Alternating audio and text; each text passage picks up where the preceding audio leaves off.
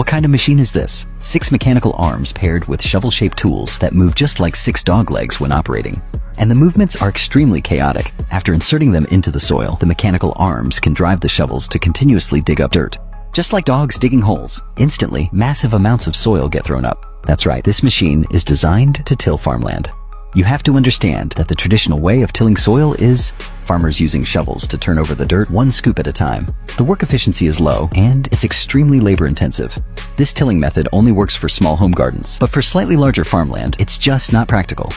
So what if we replaced manual labor with machines and added several more shovels? Wouldn't that make it perfect? Therefore, this machine was invented. Hydraulic-driven mechanical arms allow the machine to mimic scooping and tilling motions. 6 iron shovels working together with a maximum working width of about 6 feet.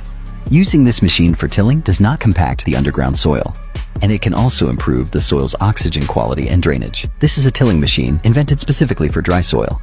If you encounter wet soil, you need to switch to this machine instead. It pulls a double-row 14-hook plow behind it that can flip soil over like slicing cake.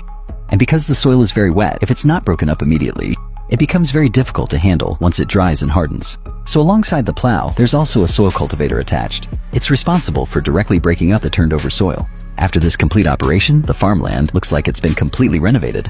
How about that? Isn't this absolutely amazing?